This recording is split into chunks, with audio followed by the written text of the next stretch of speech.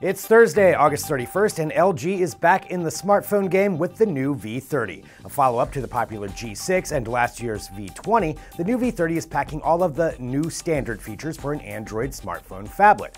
A 6-inch screen with minimal bezels, Snapdragon 835 heartbeat, dual rear cameras, and 4 gigs of RAM to keep things moving along. But what really sets it apart is its gorgeous OLED screen, which features 2880 by 1440 resolution. The screen is definitely the thing, as video we watched looked, well, pretty amazing with inky blacks and vibrant colors, both hallmarks of OLED technology. It also has some neat software tricks, like this floating bar for making quick changes, and the dual rear cameras also have some special abilities up their sleeves. And with that great screen, it's perfect for phone-based VR fun. You'll just need to pick up a Google Daydream View headset for $80. Price wasn't announced, but we're expecting it to come in at right around $750, and it should come out pretty close to when Apple's new OLED-screened iPhone 8 hits. Hit the link for our hands-on review.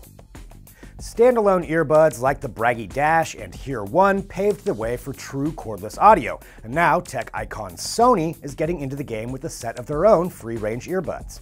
Attractively named the WF-1000X, the buds come in a case that will of course recharge them on the go, twice, and battery life is 3 hours, so plan those marathon workouts accordingly. Sony has included noise cancellation tech in the kit, and if you need longer battery life, there's also a pair of wired but wireless neck buds that bump battery life up to about 14 hours. Sony says the WF wireless model should sell for about $200.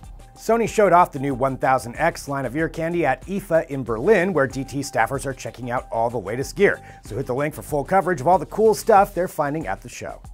Just a few days ago, we showed off Fitbit's new Ionic smartwatch, and now Garmin is hitting back with their third-generation do-everything wrist computer, the VivoActive 3. Also just announced at IFA, the VivoActive 3 matches some of Fitbit's new features, including estimating VO2 max ability for you fitness nuts, and of course GPS for when you get lost while wildly running through the woods to bump up your numbers.